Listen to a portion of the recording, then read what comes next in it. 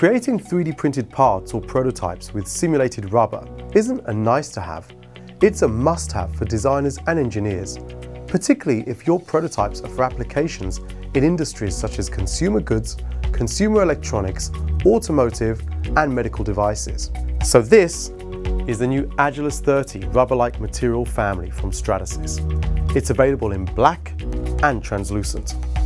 And it provides superior tear resistance of up to 6 to 8 kilograms per centimeter, elongation at break of up to 220 to 240%, and tensile strength of up to 2.4 to 3.1 megapascal, which makes it ideal for prototyping delicate designs or parts that undergo repeated flexing and bending. The material features an improved surface texture that's not only easier to clean, but also looks and feels more like rubber.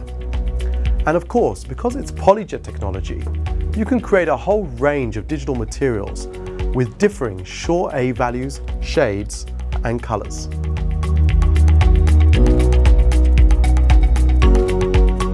So here's the Agilus30 combined with digital ABS material for simulating tough parts with rubber surrounds, overmolding, and really good non-slip surfaces.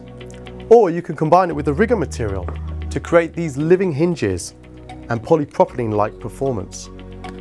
Also, you can use it with Virocyan, magenta, or yellow to produce a whole range of digital materials with flexible colors and textures such as these. So if you need professional prototypes that stand up to all your design verification requirements, the Agilus30 family is the material choice for all-round rubber-like performance. Thanks for watching. See you next time.